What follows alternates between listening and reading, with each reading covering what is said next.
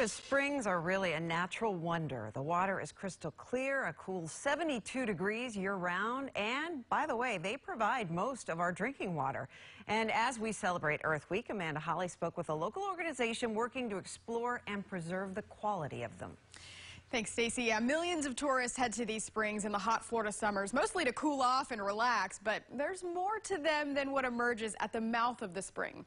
I know because I've seen it.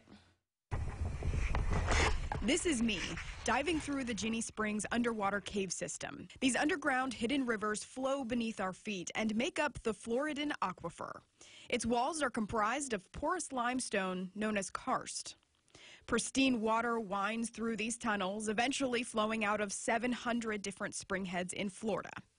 There are hundreds of thousands of miles of caves that we currently know about. And the fact that we're still finding more and still exploring it means there's still probably, I would guess, the majority we still haven't found. Andy Pitkin is an exploration diver with Karst Underwater Research. KUR is dedicated to exploring, mapping, and raising awareness that these underground caves exist. Everything that falls on the ground and goes into the ground ends up in the aquifer and ends up becoming part of our drinking water.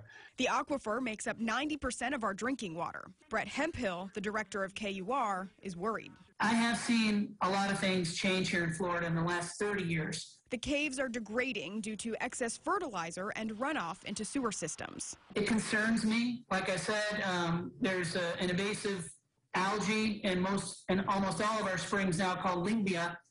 It doesn't belong there, and it's almost impossible to get rid of. KUR is creating a baseline for these springs so scientists can keep track of their health and quality.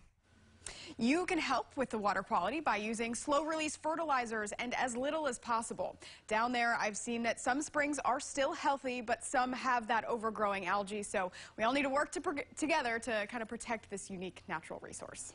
Boy, that looks really cool. That looked like a great trip and a great story for you. But where do those caves end up? Yeah, they are scattered all about the entire state of Florida. Most of them actually travel under large cities and homes and businesses. So that's why we really want to protect these springs, because we don't want to degrade the quality of that karst. Absolutely not. Perfect story for Earth Day. Thanks, Amanda.